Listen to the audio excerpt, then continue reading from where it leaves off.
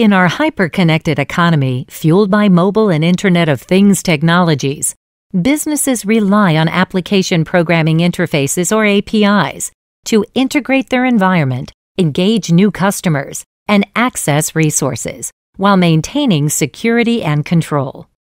In this video, we'll explore how developers can use Red Hat tools and solutions to create APIs quickly and test locally. To better serve their customers, Global Bank needs an efficient and cost-effective way to connect various services they offer and share information easily between departments.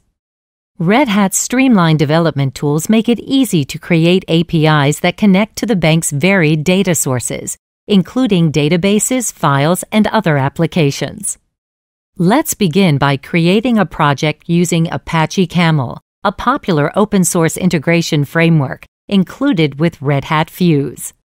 We'll use Red Hat AMQ as the broker endpoint for real-time information exchange, and use drag and drop to effortlessly design workflows for retrieving account information and converting the data.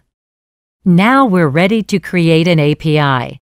First, we'll set up the basic representational state transfer or REST configuration. Next, we'll create the API routes for retrieving information and map the endpoints to the API routes.